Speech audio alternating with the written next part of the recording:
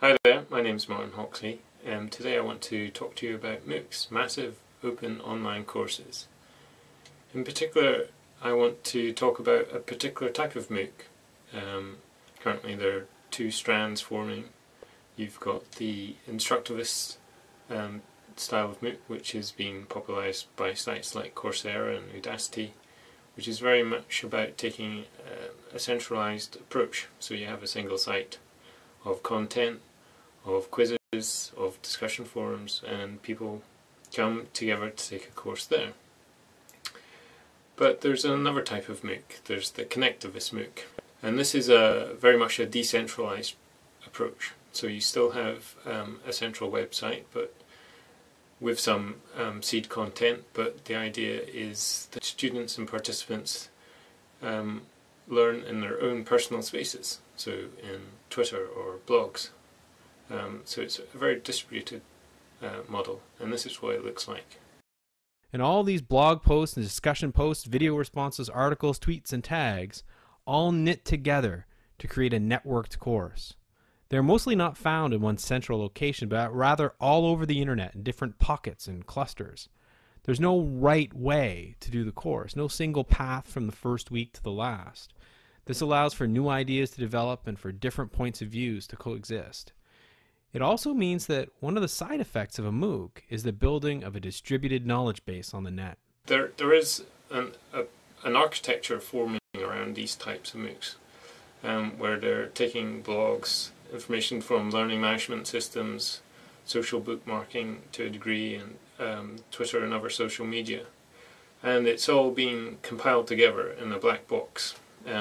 Examples of the black boxes that are emerging are specific tools like Grasshopper, developed by Stephen Downes. What these tools do is they pull together the information, they pull together the data, and then the tutor has tools to filter some of that data out, highlight some meaning, and then distribute it to students. So usually a daily email or an RSS feed where they can get an overview of the activity that's going on. And in some cases, like Grasshopper, there's an opportunity to comment on the content being pulled together there.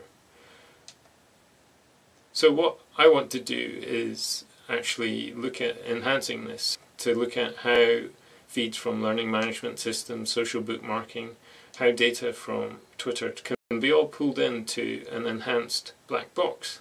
Building on this black box requires to be able to defragment some of the data better, to actually provide some sort of analytics layer to it. So the box gets bigger, and as the box gets bigger, you need better and bigger filters to actually pull out some of the meaning from it.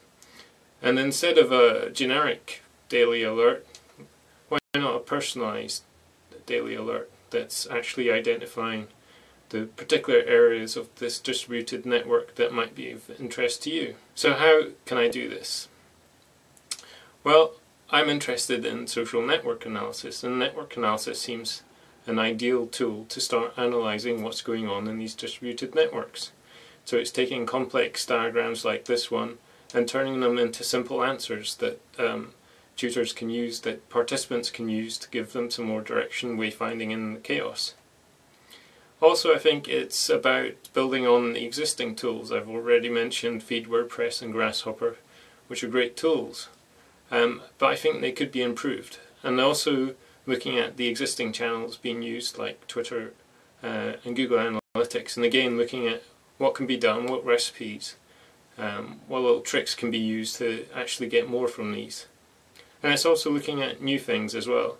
I develop a lot of Google spreadsheets, and these potentially could be used to feed in to a MOOC black box to enhance the data that's being flowed through. And AppScript, again, which kind of ties into Google Spreadsheet. The benefit of AppScript is that it's a cloud-based scripting language that anyone can have access to, and you don't have to pay for it. And also there are lots of APIs out there. Services that you can push data in and get some meaning back out of. So for example, there are sites that you can use to get sentiment analysis. Just by pushing in some text, it'll come back with some responses. Again, these would feed into the black box and be processed in a way to give more meaning. Finally, why?